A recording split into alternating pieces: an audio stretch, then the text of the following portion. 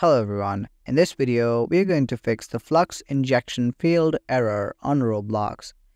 If you're just trying to play Roblox and you're having the flux error pop up again and again, then this video is for you.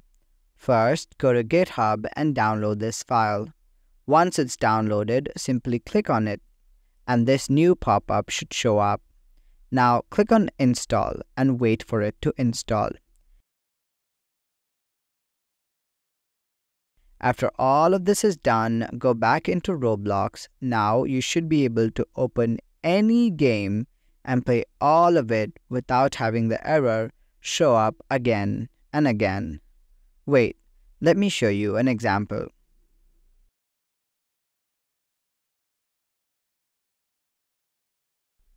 There you have it, folks.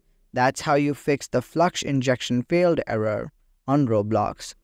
If you found this video helpful, please leave a like and subscribe for more tech tips. Thanks for watching. Bye.